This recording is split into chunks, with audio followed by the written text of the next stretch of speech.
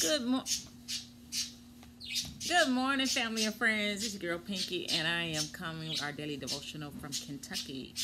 I am currently in my sister's house. Gonna go to my brother later this week.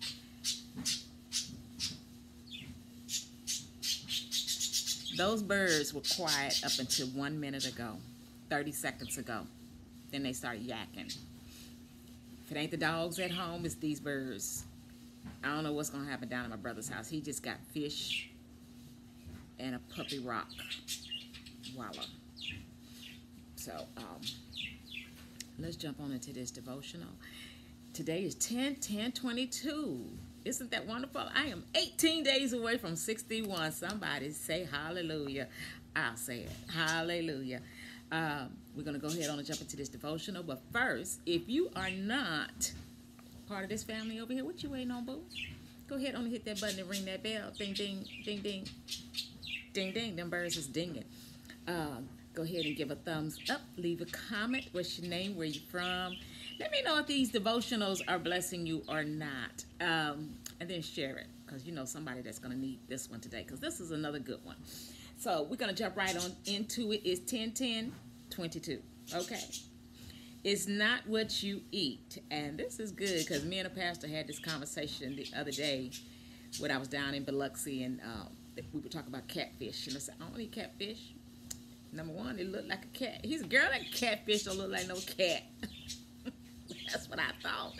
But he said, not what goes into someone's mouth does not defile them, but what comes out of their mouth. This is what defiles them.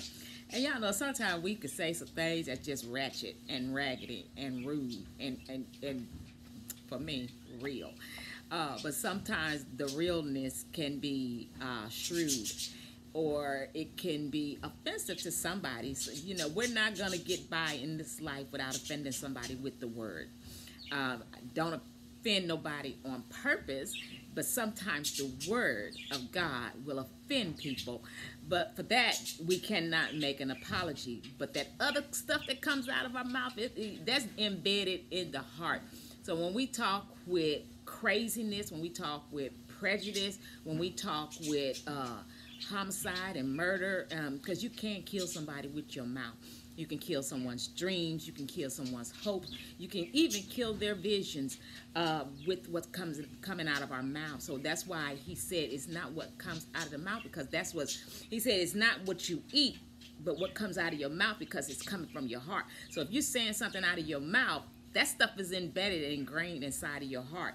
He said we do a lot of judging based on outward appearance and actions.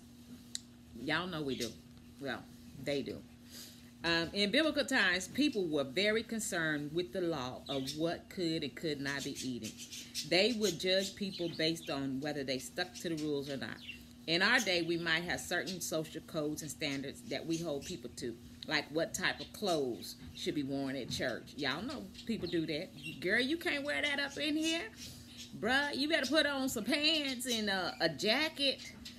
So we judge people based on what we see.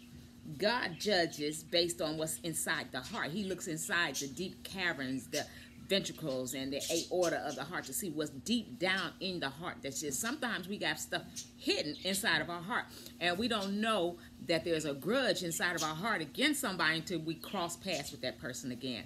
But we got to get to the place where we ask God to do heart surgery on us, do an open heart surgery on us, and clean everything and anything that's not like him out, because we don't want to have not one speck of bitterness, not one speck of hatred, not one speck of animosity, not even a shadow of unforgiveness for someone hidden deep down inside of our heart, because it can stop you. Because God said, if you don't forgive, I won't forgive you.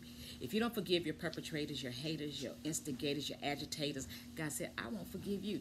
So go ahead on, search your heart, see what's in it that should not be, and ask the Lord, because we can't do it out. He has to do it for us. He has to help us get that stuff that's ingrained in our heart. And sometimes we've had stuff in our heart for decades. You know, we'll hold a grudge against somebody, and we'll remember what they did when they 16 and now they 66. You've been holding that for 50 years. Let it go and live.